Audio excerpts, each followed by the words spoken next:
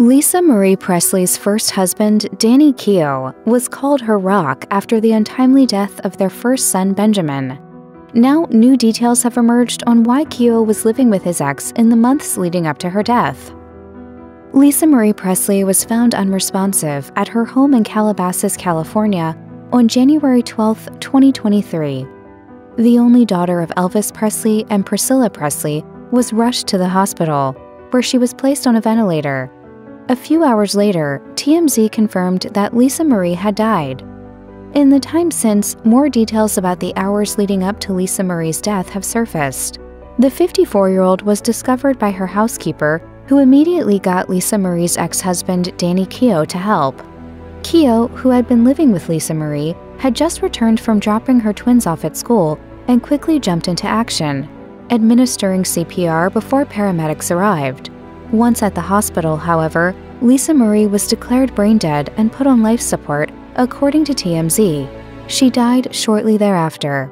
Lisa Marie Presley and Danny Keough, who were married from 1988 to 1994, moved in together after the tragic death of their son, Benjamin Keough. Benjamin died by suicide in 2020.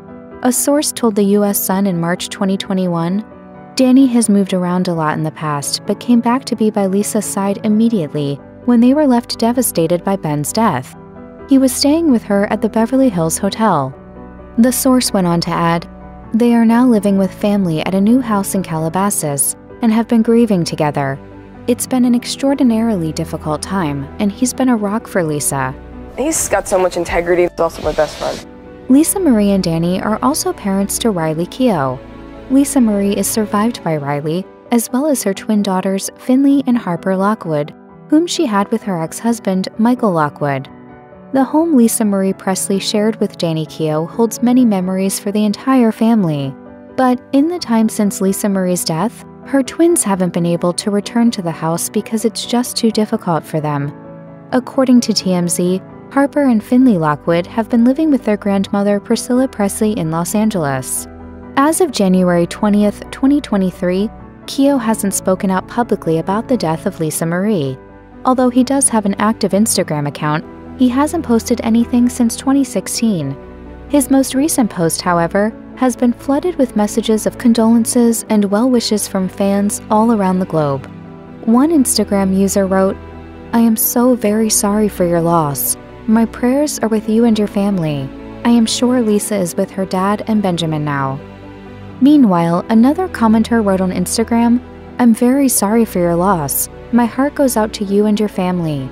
Lisa Marie is set to be laid to rest across from her father Elvis Presley's plot at Graceland, TMZ has confirmed. Her official cause of death is still unclear. When Lisa Marie Presley married Danny Keough, there was perhaps no one happier for her than her own mother. Priscilla Presley told People at the time, "I am thrilled for Lisa Marie. Danny is a great guy, and I couldn't be happier for the two of them." Although their marriage didn't work out, it seems as though Lisa Marie always had a soft spot for her ex. In an interview with Marie Claire in 2007, Lisa Marie admitted that her split from Keough was something she deeply regretted. She told the outlet, "My biggest mistake? Let's see, how can I word this? Well, leaving my first marriage for the person that I left it for, that was probably the biggest mistake of my life." Lisa Marie ended up marrying Michael Jackson just 20 days after her divorce from Keough.